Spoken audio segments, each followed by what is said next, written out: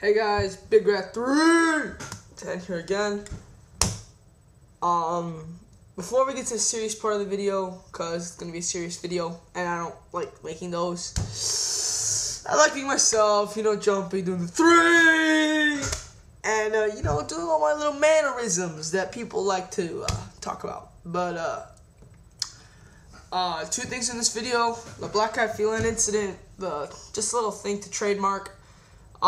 I am watching right now Benoit Redemption from SummerSlam 02. No, I have yet to finish it. When I finish it, I will be doing a hard truce. So I finish this tonight. I'm going to immediately do a hard truce. So if you guys don't like a fourth video, I'm sorry. But I always do a hard truce immediately after I've seen 4. I'm going to do SummerSlam 2000, 2001, 2002, and ROH Stars of Honor. Also, just a little side note, look what I got today, baby. A Nintendo 64. Yeah, and I tried it. It does work. I already got ROH No Mercy and WCW NWO Revenge, which I heard are the two best games to play on Nintendo 64. I used to love this game. I used to play it 24/7. We went on vacation to a little house that my grandparents own, and they keep a Nintendo 64 there. We went there, and my uncle had sold it, and I was really upset. And I found it was really cheap. It was only $20, so bought it, and easily, great decision. Also, I found my PS2, and I am getting Fire Pro Wrestling. I don't know if I talked about this or not. Okay, let's get to the vid. Trademark, just quick note. He made a joke. He said, "All hail heel Punk" in Skype. And I said, "Stop copying True Slayer, LOL." And he said, "You're the one who should be talking about copying, LOL. You copy me all the time. Plug Mania, the spoof parody video."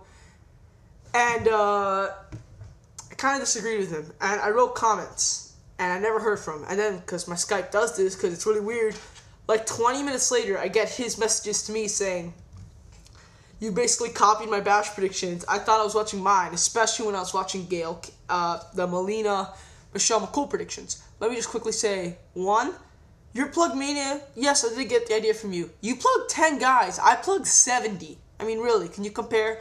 2, the spoof parody video was more of a response because you parodied me and I just wanted to parody you, but I'm not going to spend an entire video parodying one person, so I just added a couple guys in there.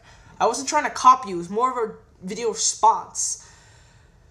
3rd, and this is the most flawed point of all, I never saw your bash predictions. I never did. I'm sorry. I saw there were too many bash predictions in my subscription box, and me and you usually think alike, so I think, okay, this guy's just going to say everything I already know. So I didn't watch your bash predictions vid. 4th, you steal from me. You see, you said in that vid, this is why I thought I was stealing me, because in the Melina McCool thing, he said, "I think McCool's going to win for one reason. Michelle is banging The Undertaker." I said that exact same statement in my vid.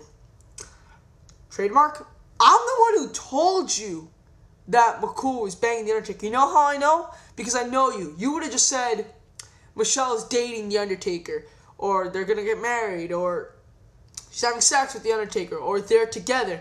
But you said banging The Undertaker, which is the exact same phrase that I use all the time, and people hear me use it all the time. That's how I know that you probably copied from me. But we're still friends. I don't know if you were joking or not. I sent you messages on Skype, but you didn't respond, and then you went offline. Just to get the point. Okay, let's go to Blackcatfeline, which is the main point of the video. Master Bubba, why are you such an asshole? I mean, really, you trashed Dee and Kristen, and you know what? Those girls know a lot. For only watching wrestling for Dee a year, Kristen for 2 years, they know a lot. They do. And they make a lot of points that a lot of guys in the IWC don't make. Their point at the end of WTNA on why TNA is not a good company was beautiful.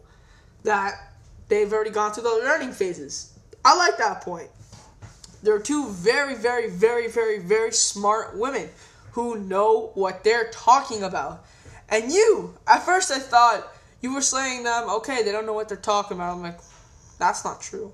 And I was just going to write a comment. But then you have to become an asshole. Just criticizing them, saying how stupid and ugly and how they should go play with the basketball players with their text messages. That was being a real dick of you. Honestly, they did not deserve that. You know they didn't. Master Bubba, why would you do that? Why would you do that? That's harsh. What, are you upset that you don't get to talk to your guy friends all the time? I've talked with Dee and Kristen many times on Skype. To me, you can't even tell they're women. I mean, they're not like the normal women who I text. Yeah, those women, the women that I talk with, those women, yeah, okay. Maybe you can't say the right stuff around them. But with these women, they talk about wrestling. They talk about other things. They talk about the ins and outs of the business, what's good, what's bad, how this storyline works, how this one doesn't. And a lot of guys don't know that. So you know what, Master Bubba? You fucking crossed the line. And you know what? I've already unsubscribed from you because I can't take your shit anymore. Your thing with MB Wrestler, I kind of agreed with both of your points, but I thought you were a little harsh. And you know what, fuck it. I can't take you anymore. Why the hell would you do that? Dee and Christian are very, very, very smart women. And if you don't think they're smart, fine. Just don't say, I don't think you guys know much about wrestling. Don't insult them. Don't blatantly say, you're ugly. Go play with the basketball players. Get out of this sport. That's harsh. And that shows bad education.